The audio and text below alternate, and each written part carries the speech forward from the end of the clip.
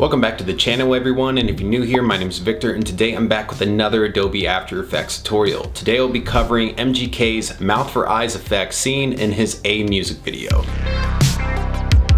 Alright, so the first thing you're going to want to do is film your subject with their mouth moving. I tried my best to keep my head still and my mouth from opening too wide. And this shot will also look best if you have head on, flat lighting with minimal shadows, but this is the best I could do because I'm shooting right up against the closet in my office and I can't fit the dome light in there. Next, you're going to want to shoot your subject without their mouth moving. And it's fine if their head moves, just try to refrain from having them look left or right because that 3D motion with the mouth is not going to translate well on camera because that's going to be really difficult to match when you're having the character move the mouth. So I'd try to limit the rotation to something like this. Now bring your footage into After Effects. The top layer should be the layer with your mouth moving, and then the bottom layer should be the one where the subject's mouth isn't moving. Click on that bottom layer and go over to the tracker panel and go track motion. And with mine, my head is moving around and it also has a slight rotation to it, and I did that on purpose so that we could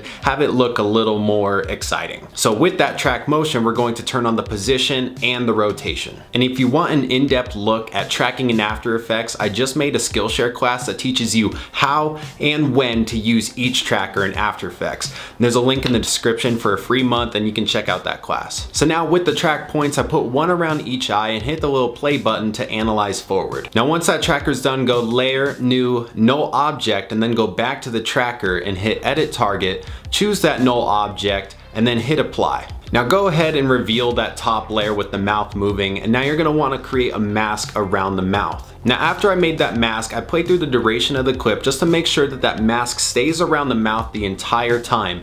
And even though I tried to keep my head still, I kind of drifted off to my right a little bit. So because of that, I had to go to the very beginning of the effect and turn on the mask path keyframes, and then go to the very end of the effect and then just move the mask accordingly. I then slightly moved the mask feather, but later on I'll boost it even more because it's a little easier to tell how much you're going to need to boost it once it's covering the eye. Now if you hit P on the keyboard, you can bring up the position values and reposition your mouth to cover the eye, and then if you hit S on the keyboard, you can bring up the scale so that you can then scale down the eye to perfectly cover it and not look too big. I once again adjusted the mask feather. Now I duplicated that mouth layer by holding Command and typing D, and then reposition that new layer to cover the other eye. And now parent both those mouth layers to the null object and it should be tracked in, and from here you can just keep playing around with the feather, the position, the scale. If anything's not looking right, maybe the two mouths are sitting too far apart, or maybe they're too big or small. That's when you can make these adjustments and really fine tune this effect. And then that's it. That's how you do the mouth for eyes effect seen in MGK's A music video. I hope you enjoyed this video and learned something. If you did,